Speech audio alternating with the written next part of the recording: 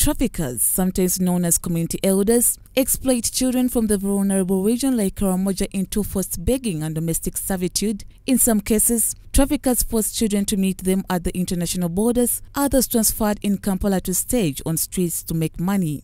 Right now, the streets are full of children who are brought to actually beg. It has turned into a business, and as you interact with a child and try to understand why they're on the streets, there is an adult monitoring, and the child reports to, and they don't allow them to leave. Even when a child would want to voluntarily leave the streets, the adults around them would not allow them to leave. As an organization, we do not have the mandate to get the children off the streets. That mandate is with KCCA and Probation and Social Welfare Officer.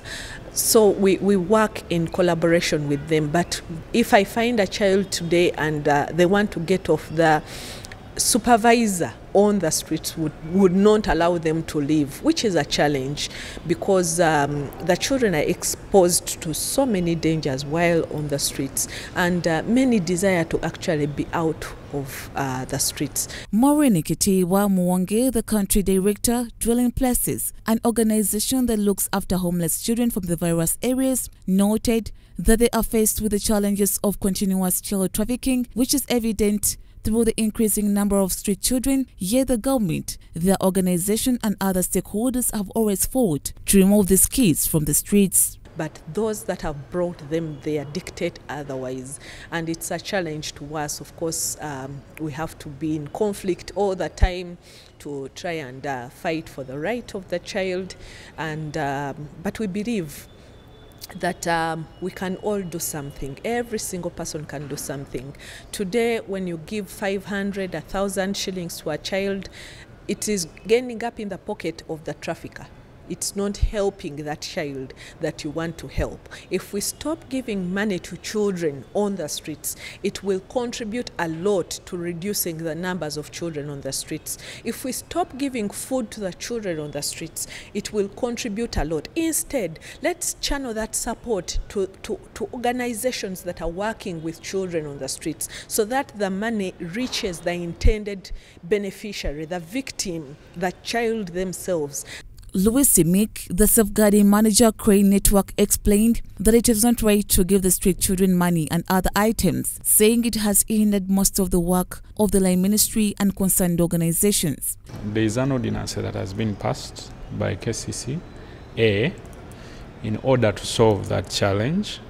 So it's now against the law if you try to give anything to the street child.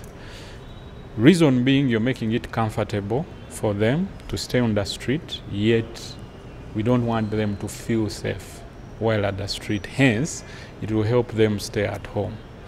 But also, whatever you're giving them, like money, goes to the traffickers, you know.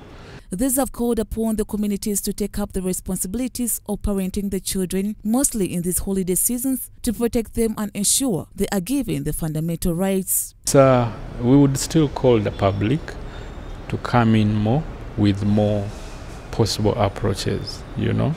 The children that are living on the streets today, many rights have been violated, and it's our responsibility to take care of them. The babies that are abandoned, it's our responsibility to take care of them. The children that you find working in bars, working in restaurants.